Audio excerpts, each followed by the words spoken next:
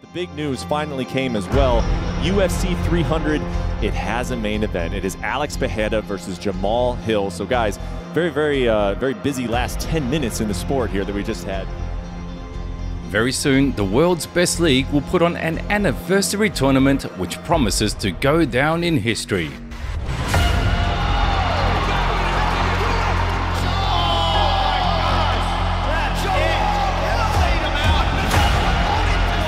In the main event of UFC 300 that will take place on April the 13th, we are about to see the return of a former light heavyweight champion who didn't lose his belt in a fair fight.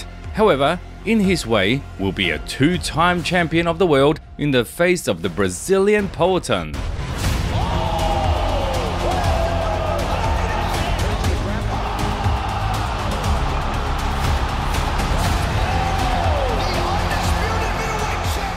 But apart from the main event, we are about to see many great fights that deserve your attention. So take a seat and get comfortable as you're about to see an epic promo for the upcoming show. Please don't forget about the likes, comments with 4 words and subscribe to the channel.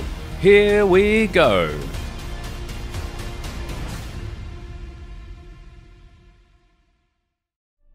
Prelims: Bobby Green versus Jim Miller. You guys are just finding out now, but I've been doing this for 10 years consistently. I put all the new guys, all the old guys. I've proven myself, and now I'm back to prove myself again. I'm like Michael Myers. Just when they think they killed me, come back. The official start of an exciting part of the preliminary card takes off with the fight of 2 veterans. Let's start with Bobby Green, as last year he was competing quite frequently, but we haven't seen him perform this year yet. The American has been competing on the professional scene since January of 2008. He got into the UFC in February of 2013. Since then, the King successfully performs in the lightweight division no matter who is in front of him, whether it's the same veteran as him or a young prospect on a win streak with big potential. Last year, he fought 4 times in the cage, scoring 2 stoppages, 1 loss and 1 no contest. Despite his age, Bobby continued pleasing the fans of the sport and proved that he still has rounds in his clip. The same thing applies to his future opponent. I was born to be a fighter. I was made to do this. I was made to be in this type of rough and tumble life. I'm a big fan of Jim Miller. That kid's a savage. Jim Miller is one of the main old guys in the world's best league who, despite his age, continues to beat the stereotype and earn convincing victories by stoppages. Throughout his long and rich career, and he is 40 years old by the way, and has more than 50 fights, the American veteran shared the cage with many renowned athletes and former champions, and he wasn't inferior to them in any aspect of the fight. Besides that, he conquered a couple of titles in the regional promotions, which eventually became the reason for his signing with the UFC. Right now, Jim Miller is on a streak of 2 stoppage victories, and if we talk about the last couple of years, he is 5-1 since October 2021.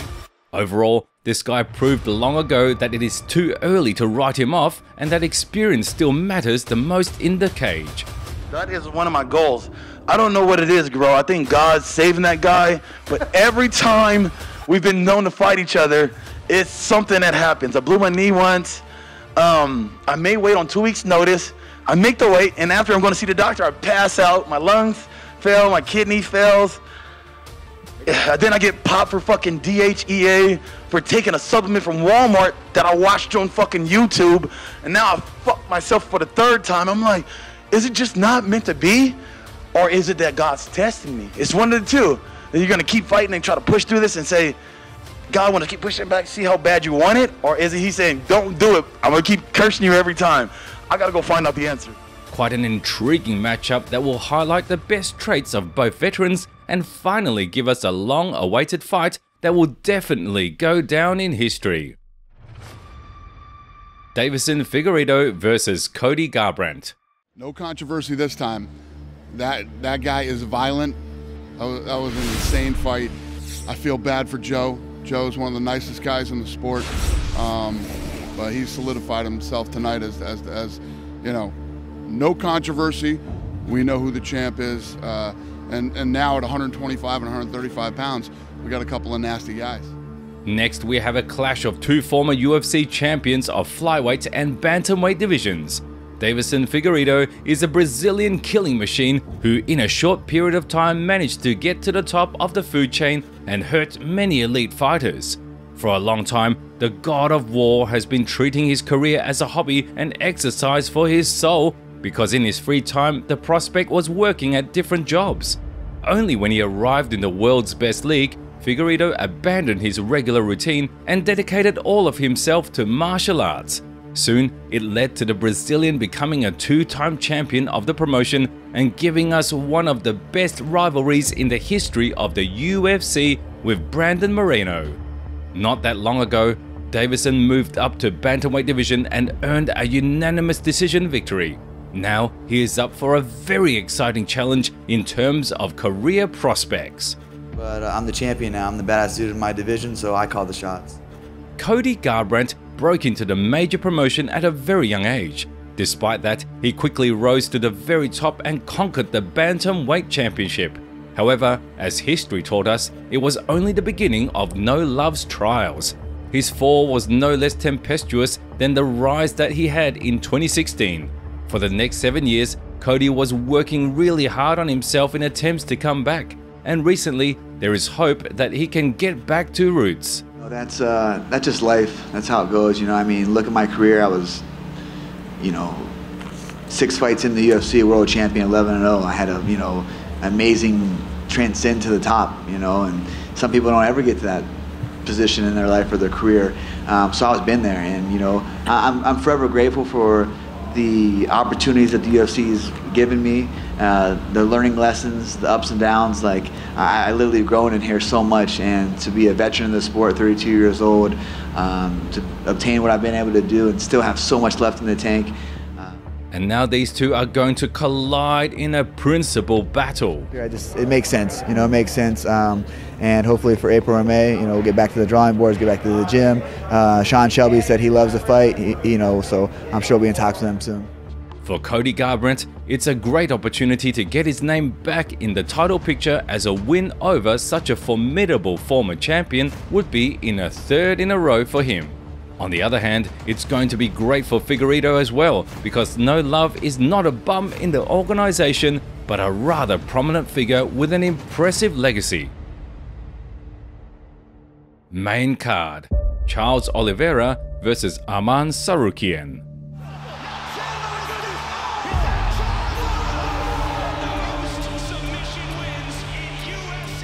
Now, we will talk about one of the most unexpected fights after Justin and Max that will identify the next #1 contender for the lightweight championship.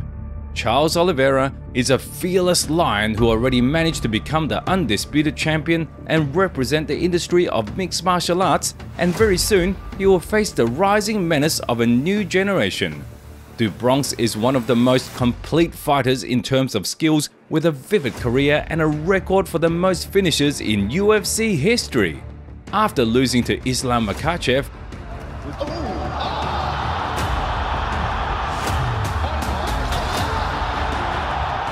the Brazilian was not sitting on the bench and had time to dispatch Beneil Dariush, which brought him back in the title conversation. A similar situation happened with his future opponent.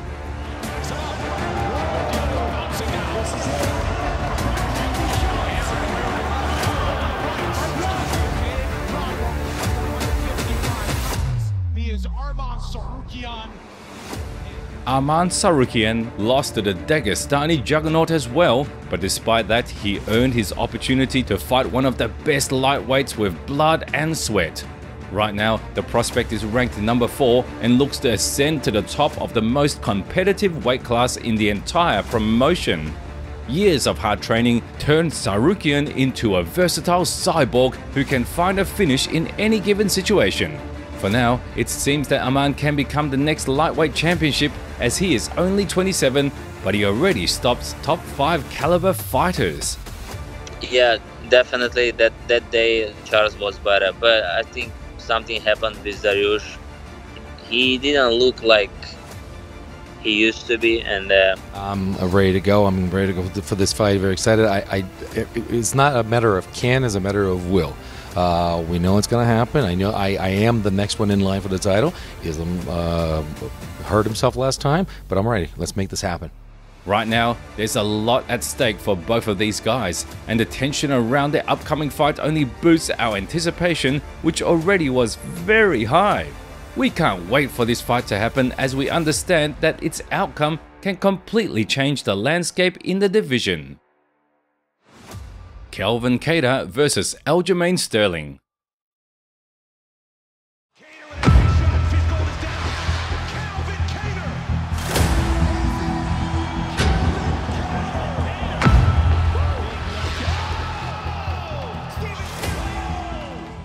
Next, we're about to break down an exciting clash of two very popular styles in the fighting industry, striking and wrestling.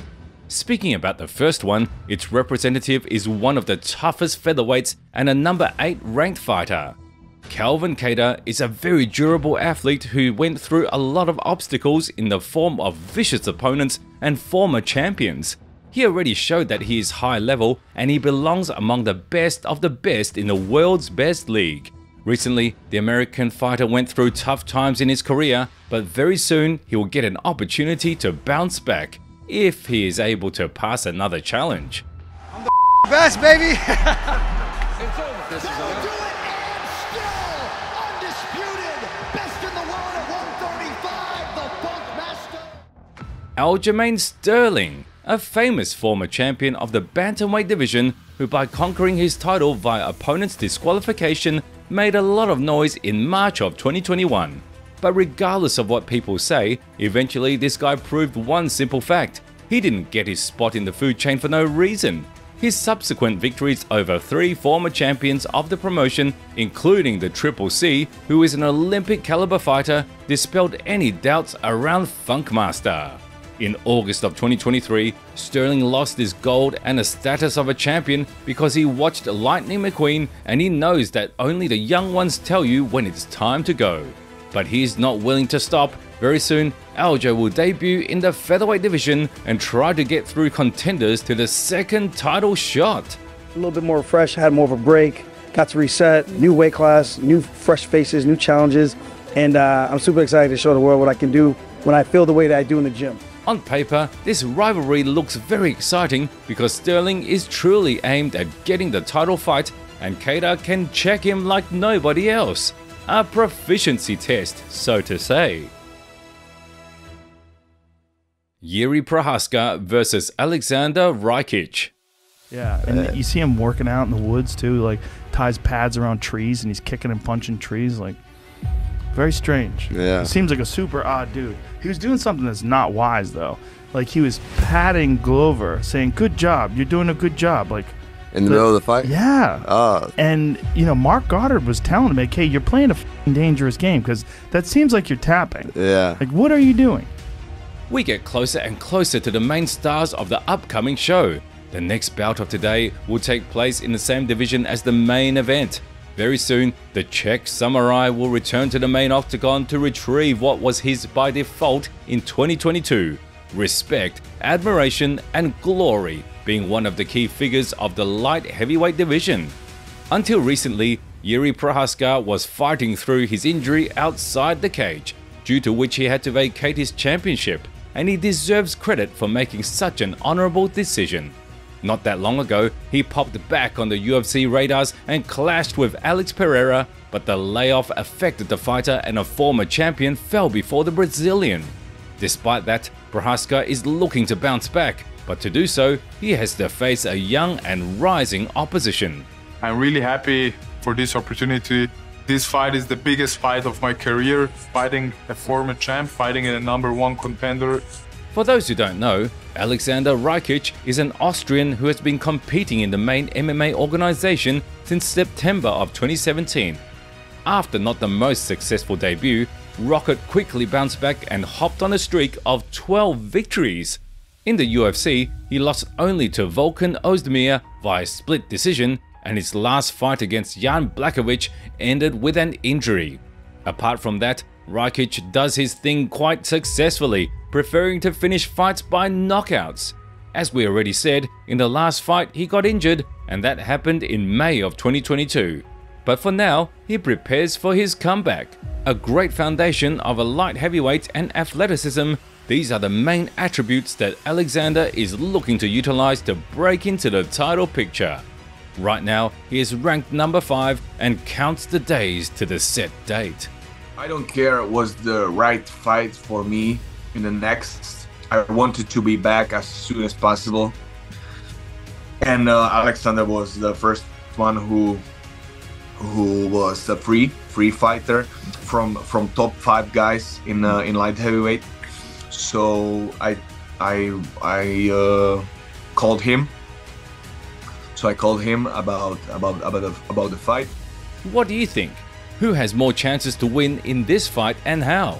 Frankly speaking, we're very thrilled for the upcoming show, as since Jon Jones left the weight class, the light heavyweight division has been complemented with vivid talents who can set the new direction for its development. Justin Gaethje versus Max Holloway.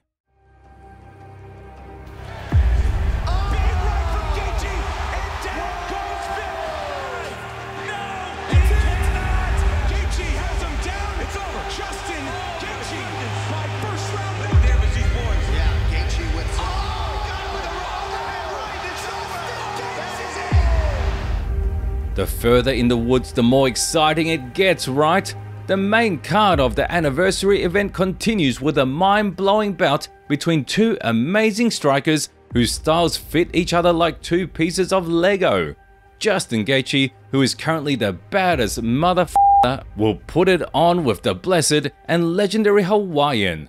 Highlights career is filled with flashy moments, and it's hard to pick something particular. Throughout his journey in mixed martial arts, Gaethje was constantly putting on a show regardless of the circumstances, venue, opponent, or other factors. Justin's every appearance in the octagon is a long-awaited event that always delivers a lot of emotions. This guy can do fireworks in the cage like nobody else, and he proved that more than a dozen times.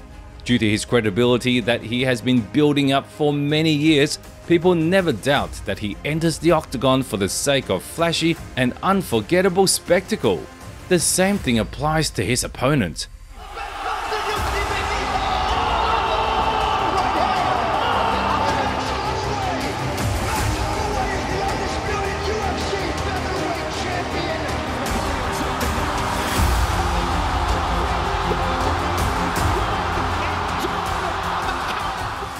Max Holloway is the brightest example that a combination of hard work, diligence, total commitment to his favorite craft, courage and bravery deliver incredible results.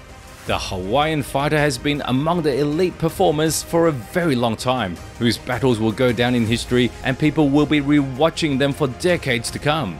By the age of 32, the Blessed One already left a huge legacy in the sport, even though he is not willing to stop on that.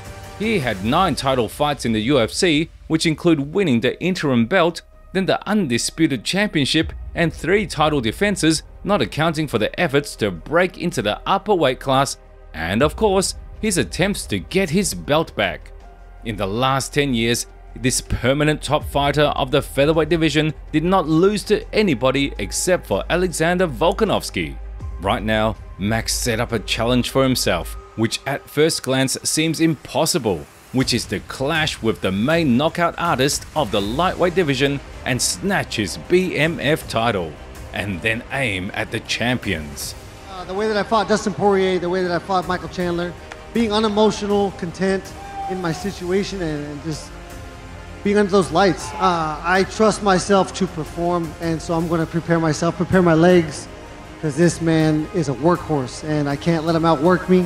Momentum is everything. I gotta touch him early, I gotta touch him hard, and I gotta make it ugly. Are any of you guys gonna shoot for a takedown when you guys fight each other?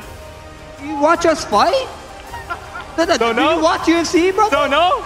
So no? You watch UFC? Definitely not in the plans. Not in the plans. No takedown? Not the plan, bro. Not at all. Depends how hard he hits me. We don't know about you, but we can't wait to see this rivalry and enjoy it to the fullest. The hardest thing to do right now is to wait for these two monsters to enter the octagon. Main event: Alex Pereira versus Jamahal Hill. What's up, guys? I am here in the Honda Center in Anaheim, California. And I'm going to announce the main event for UFC 300 right now. It will feature Alex Pereira defending his light heavyweight title against Jamal Hill. Well, dear friends, meet the headliners of UFC 300 that had earned the honor to share the cage at the anniversary event, which promises to go down in history. Let's start with the contender. Your performance was phenomenal, man. I mean, it was amazing to see you pick apart Glover like that and to do so well on the ground too. I mean, that was a big victory. Yeah, I mean, a lot of people thought that I couldn't do it. I couldn't. Well, that was just a general assumption, was that I couldn't grapple on the ground and things like that. When that's definitely. Jamal Hill is a fighter from a new generation who is not only able to force his will in every given aspect, but also is a professional of his craft who is capable of dismantling every opponent at their own game. Absolutely every performance of the American fighter goes under the title of violence, brutality, and unshakable spirit, which not everybody possesses. Since his arrival in the UFC, Hill started to dispatch everybody in his way, letting people know that his goals and plans are a lot bigger than performance of the night bonuses and stuff like that. Jamal's instantly set his priorities and began to work for results, the last item of which was the championship. And overall, he reached his goal in January of 2023, after he retired Glover Teixeira and conquered the light heavyweight title. However, after some time, he also had to vacate the belt like the Czech Samurai due to an injury, and a lot of things changed in the division during his absence.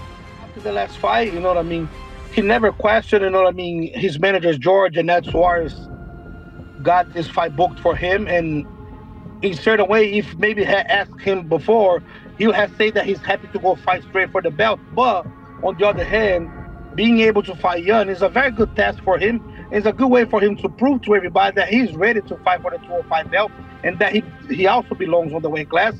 So he's about to turn 36. He don't have too much time to be playing around. But on the other hand, it's a good way for him to start with the right foot on that weight class.